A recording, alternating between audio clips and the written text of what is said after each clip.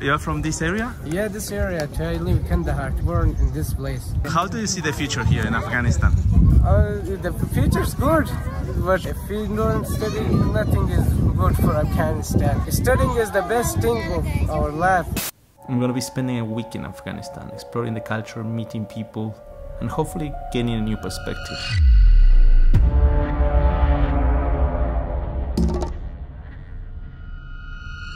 Here we go again.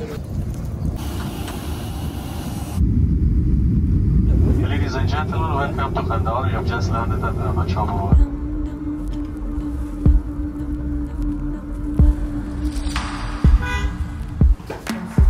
Right, just finished the meeting with the Taliban because they wanted to see us.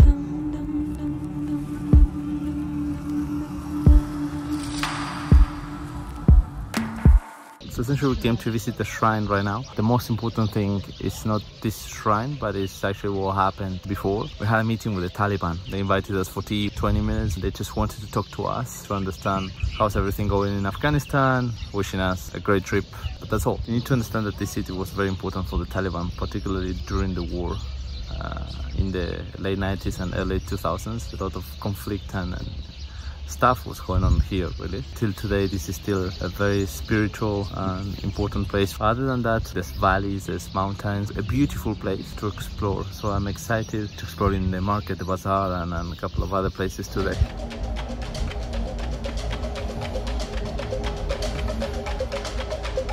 So look at this, we are in this abandoned amusement park. Look at the belt. Probably not super safe to use it. Anyway, we will go all the way up. This is one of the oldest human settlements in history. In fact, there's evidence that humans lived here, going back all the way till 9,000 years ago. There's a lot of excavations in this city. You can see underground tunnels and caves. When the conflict was very intense, they were using these tunnels to escape.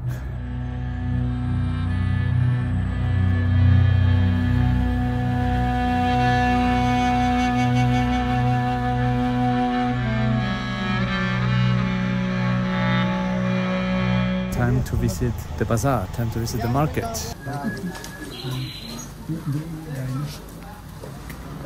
Thank you very much, huh? Okay, so this is the traditional hut of this city in the streets of Kandahar. Besides all this stuff, I got the hut. Now I feel more like a local. What's your name? My name is Salvino. Oh, nice to meet you. This looks very, very nice. Local food, I've seen this before.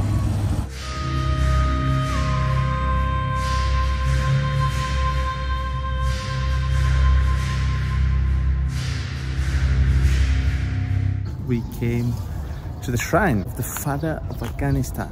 We're gonna see now if we can enter. I have an army of kids with me. Not too sure if school finished or what, but yeah. Hello. Welcome to Afghanistan. Can you say the same? We must say 1, 2, 3. Welcome to Afghanistan. My name is Shirley. You're from this area? Yeah, this area. I live in Kandahar, and I born in this place. So your home is very, very close? Just on the street. Oh, nice. And how is life in this city? This city is life very good because if people want to make a job, it's the job place in Afghanistan.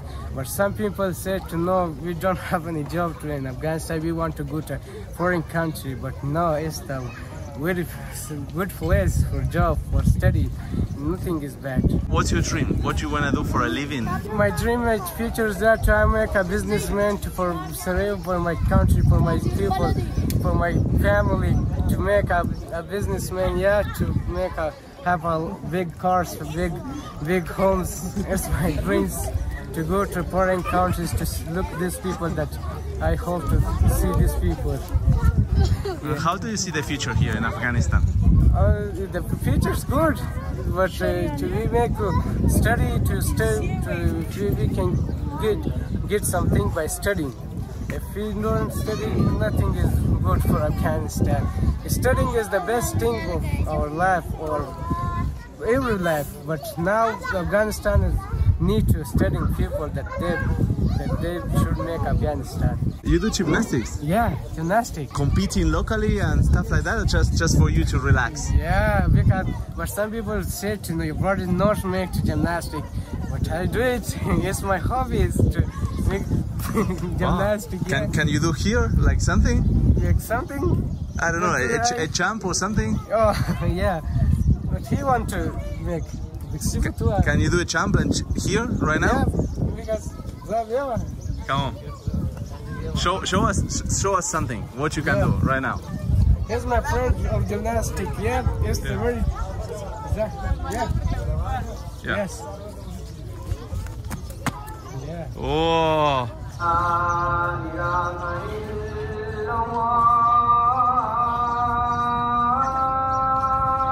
So many beautiful places in this city that this was totally unexpected. Where are you from? I'm from Argentina. Yeah. You're from this city? Yeah. How is life in this city? Good. Good? Good, yeah. Enjoy it. It's good job, good money, and good people. I will try your ice cream. Okay. Really good, man. Well done, huh? No problem. Pleasure. Thank you.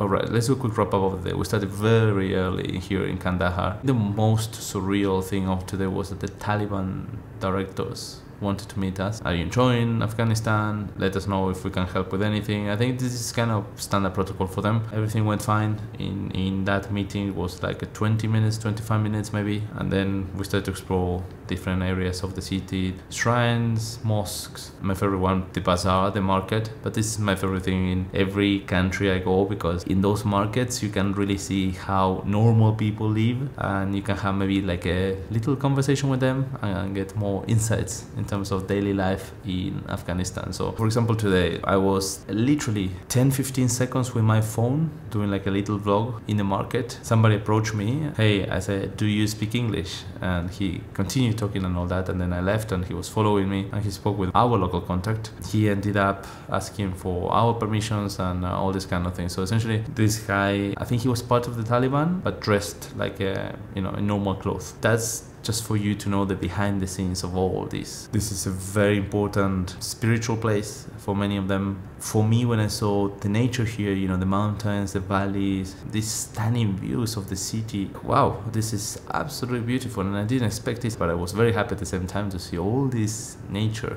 that they have here. So a very interesting place. Then when we talk about people and the human side, literally everyone I spoke on the street were telling me that they were positive about the country, that they have jobs and things are good. What can I say, right? Obviously, if they're telling me this, I need to believe this.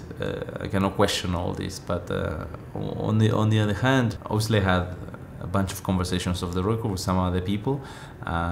Opinions were a bit different, right? So I think it's constructive to have both worlds. People who are in favor and they say, yeah, everything is positive, everything is good, but also people who disagree, right? Like in every country, to try to improve things. Something very, very important, I think, to mention, that when we were in the last shrine, there were a bunch of kids approaching us and they want to be in photos and all that, but there was one particular guy who was even offering us, "Can I bring tea for you? I want to make you feel comfortable," on this kind of thing. So you can tell that even though people went through so much in this country, they remained resilient, positive, and they're very strong. They're really strong people. People were very friendly here. Hey, how are you? What's your name? And all these kind of things. And I could feel the friendliness of the people here. One of the most interesting things of today with people.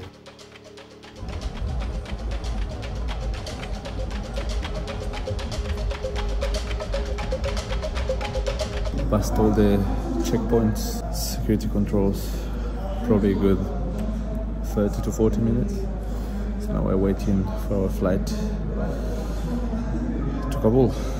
One interesting thing, there was a check where we needed to put our backpacks on a line, and then all the dogs checking our stuff. This I've never seen before like that. But yeah, other than that, the rest was straightforward. So heading to Kabul now.